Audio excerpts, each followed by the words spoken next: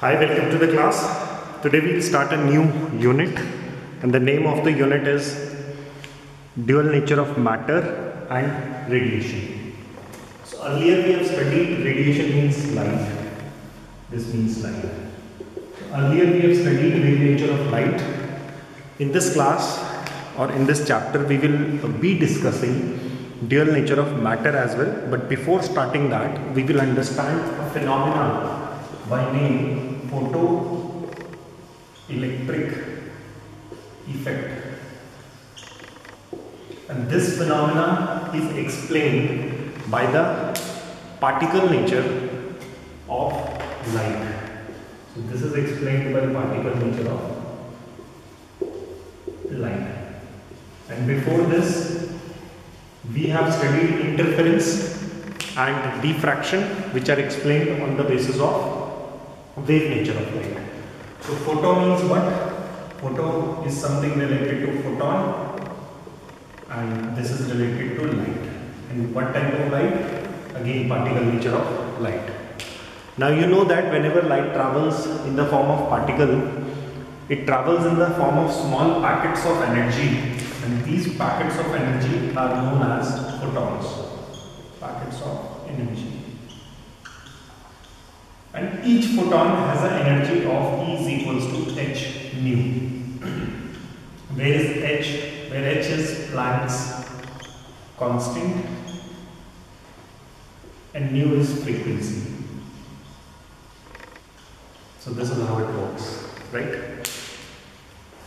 Now, photoelectric effect is defined as the emission of the electrons from a metal surface when a light strikes with the metal surface. So whenever a light strikes with the metal surface and emission of electron happens through the surface, this is what we call photoelectric emission, photoelectric effect. And when the electron moves, they make something known as photoelectric current, right? So that is the photoelectric effect. Now what happens is, you need a certain frequency of the light. You need a certain frequency of this photon, of this light, right? In order to eject. So there is a minimum amount of frequency which these photons should have, and that is what we call mu naught, and it is what we know as threshold frequency. Now what is threshold frequency? It is the minimum amount of frequency which the photon should have in order to eject the electrons from the surface. So threshold frequency is the minimum amount of frequency which any photon should have in order to eject or emit the electrons from the surface, right? So that is mu naught. So suppose, giving an example, we have a light, a photon of energy nu, of frequency nu, which is less than mu naught. And then we have mu, which is equal to mu naught, and then we have mu greater than mu naught. So can you tell me in which case the emission of electron will take place and in which case the emission of electron will not take place? So you are quite sure that this here emission of electron will not take place because the frequency of the photon or the light is less than something known as threshold frequency. In this case the emission of electron will take place, and in this case the emission of electron will take place. Now the point is, what is the difference between these two? Is there any difference? Answer is yes, there is a difference. What's that difference? So that difference is, in this case the electron will be emitted at the surface and it will not move. The electron will not move at all. It will stay at the surface but it will not move. Here this nu, that is the frequency of the energy, will be divided into two parts. One part is given to the electron to come out of the surface, and that energy, now I started talking about the energy, I am talking about this energy, I am not talking about anymore about this frequency of the light, I am talking about the energy, h nu. It means two parts of h nu will be there. One part will help the electron to come on the surface, and remaining part will become the maximum kinetic energy of this electron. So it means in this case the electron will have a kinetic energy also. Whereas in this case, it will just come out at the surface. Okay, here, other than coming out at the surface, electron will have some kinetic energy as well. Now this nu, h nu, which is energy, will have two parts.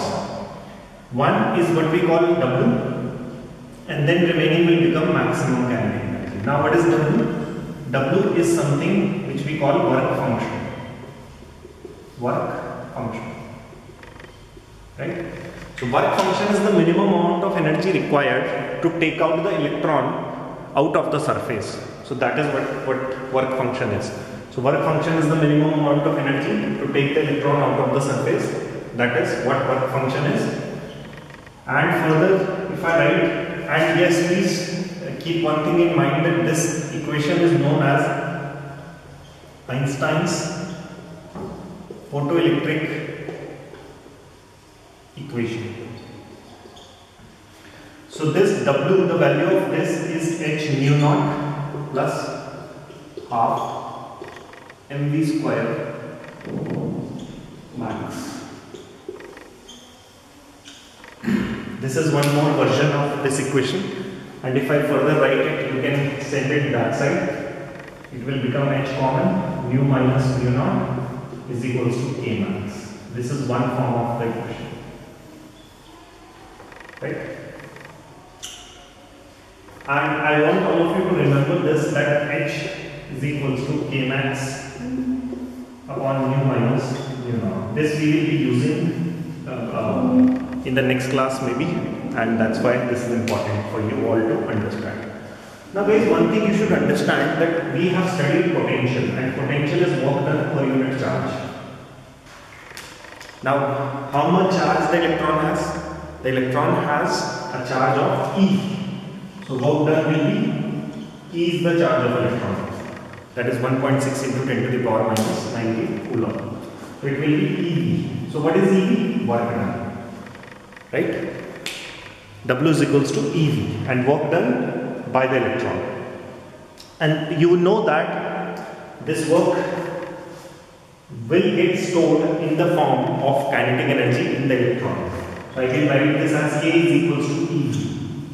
Now what is V? Potential. Now imagine that one electron is coming towards you and you want to stop that electron. How do you stop it? By applying positive potential or negative potential? So answer is by applying a negative potential. So there is, if I make this potential to be negative, the electron will stop. So basically what you are stopping is the kinetic energy of the electron. You are stopping the electron is moving, electron has some kinetic energy, and you are stopping the electron, that is, you are stopping the kinetic energy of the electron by applying a negative potential. And when you do that, that negative potential, this V naught is the negative potential, and it is known as a stopping potential. Stopping potential. So this is the negative potential which you apply in order to stop the motion of the electron. And therefore when I do it, I write K max is equals to EV naught. Why do I write V naught? Because this is the negative potential to stop the electron. So you have to take the total kinetic energy possessed by, or the maximum kinetic energy possessed by the electron. Therefore we write it V naught is equals to K max. I hope this point was clear. And this formula K is equals to EV has come from here. And when you stop the potential by applying the maximum negative potential, that becomes K max is equals to EV naught. I could use this here, and if I use this here, what it will become? H nu minus mu naught. Instead of K max, I can write EV naught, and if I do that, I send it down there and I bring it here. H upon E is equals to V naught upon nu minus mu naught. This is another important equation, and I think we can plot the graphs as well now. Okay. So what I am going to do, using these two equations, this one and this one, I am going to plot a graph. And I am going to tell you what is going to happen if we use this Einstein photoelectric equation and try to do it. I hope you understood about threshold frequency, the work function. These are important things, stopping potential and all this. Now let us plot the graph. And First graph I am going to plot is of kinetic energy and frequency. Is of kinetic energy and frequency.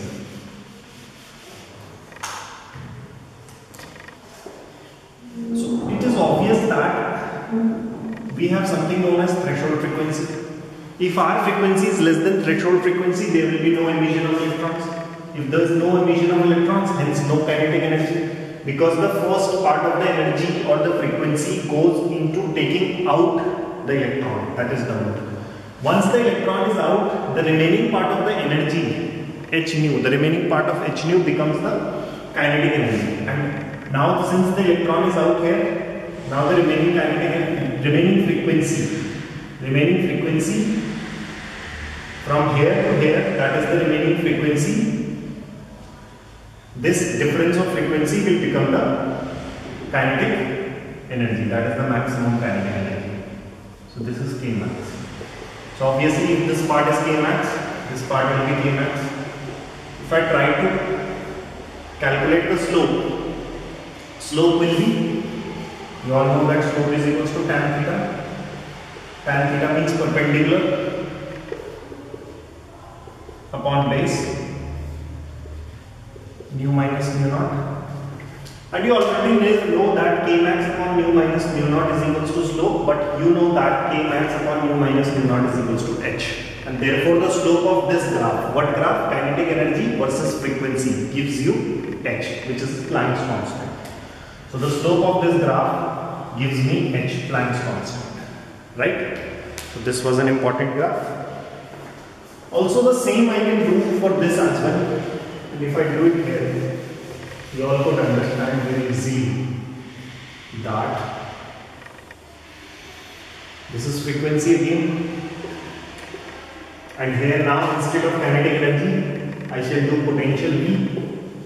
Again up till this point nothing will happen. After this kinetic energy, and this is V naught, mu frequency. And you know that this point has to be stopping potential, which is the negative potential. Actually, it should be down there, negative potential. But let us take this way only, as of now, just to understand. And if this is the negative potential, then this has to be negative potential. Again, if you calculate the slope, what will come? Slope is equals to tan theta. And if you do tan theta, then it will be V naught upon mu minus mu naught. If you look here, V naught upon mu minus mu naught, it means the slope of what graph? Potential versus frequency. The slope of potential versus frequency graph gives you h by E. Whereas the slope of K, kinetic energy versus frequency graph gives you h. So these were the graphs which we drew from the Einstein's photoelectric equation. Also we understood about threshold frequency, stopping potential, as well as work function. So these are the important terms and these are the important formulas. These two graphs were important. And next we'll take up these things in the next class. Thank you.